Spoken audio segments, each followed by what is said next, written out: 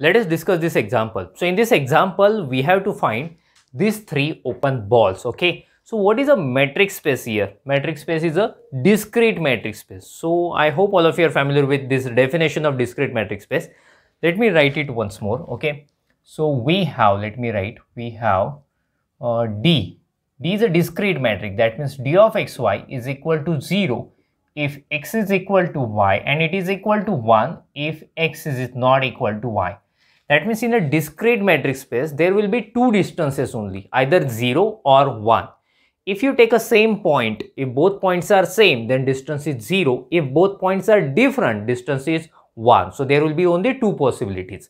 So with this discrete metric, we have to find these open balls. Okay, so let us start to find one by one. So first of all, I will find now I will find the first one, b x 1 by 2. Okay, so I will write the definition of open ball here. Okay, so which we are going to use. Open ball with center x, radius r, let me write here, radius r is equal to y belongs to x such that d of xy less than r, right? So we have to find these open balls, right? So and definition of open ball is this one. So if you compare open ball with center x, radius r, we have open ball with center x, radius 1 by 2. That means r is equal to 1 by 2. Let us use r is equal to 1 by 2 in this definition. So we will have y belongs to x such that d of xy less than 1 by 2.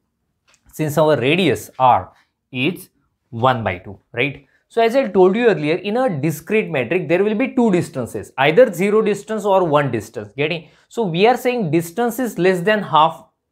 Distance is less than half. That means there is only one possibility, that is distance is 0. Getting? Since there are two distances only, less than half, that means 0. So I can write y belongs to x such that d of xy is equal to 0. Since distance is less than half, that means 0 only. Getting? So distance is 0. It means both points are same. So let me write here. So y belongs to x such that x is equal to y. Since definition says if distance is 0, both points are same.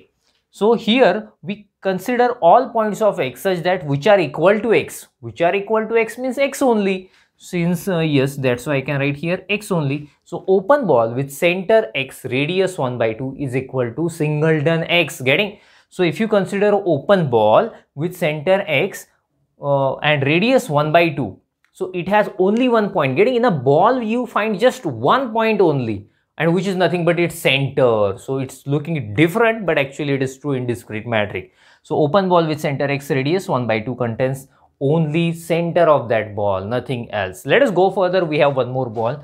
Let us talk about the second ball. Open ball with center x, radius 1. We will simply follow the definition here. Center is same x, radius is different, r is equal to 1. So definition says y belongs to x such that d of xy less than 1. Getting? So as I told you earlier, in a discrete metric, there will be two possibilities, either distance 0 or 1. We are saying distance less than 1, not equal to 1, less than 1. That means distance will be 0 only. Okay, let me write y belongs to x such that d of xy is equal to 0. Since distance less than 1, that means less than 1, that means 0 only. So d of xy is equal to 0. So what can we write? Y belongs to x such that x is equal to y. Since definition says if distance is 0, both points should be same. So here we collect all points of x which are equal to x. Which are equal to x, that means x only. So here also we have only one possibility, that is x. Since this we consider points which are equal to x, so x only. So this ball also contains center only. Getting? A ball with center x, radius 1, it has only one point which is singleton x.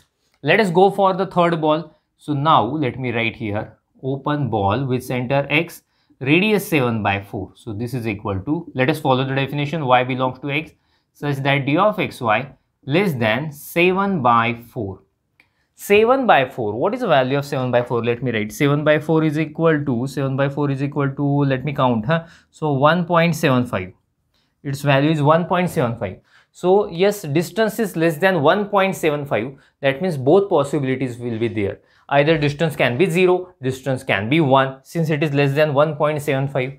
So let me write here. So y belongs to x such that d of xy is equal to 0 or d of xy is equal to 1. Since it is less than 1, both possibility will be there. So that means either x is equal to y or x is not equal to y, both possibility there. But see, if you consider any point of a metric, either it will be at 0 distance or it will be at 1 distance.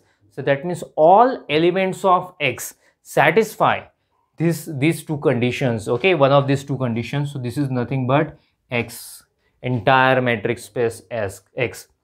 That means open ball with center x and radius 7/4, that is nothing but entire metric space x.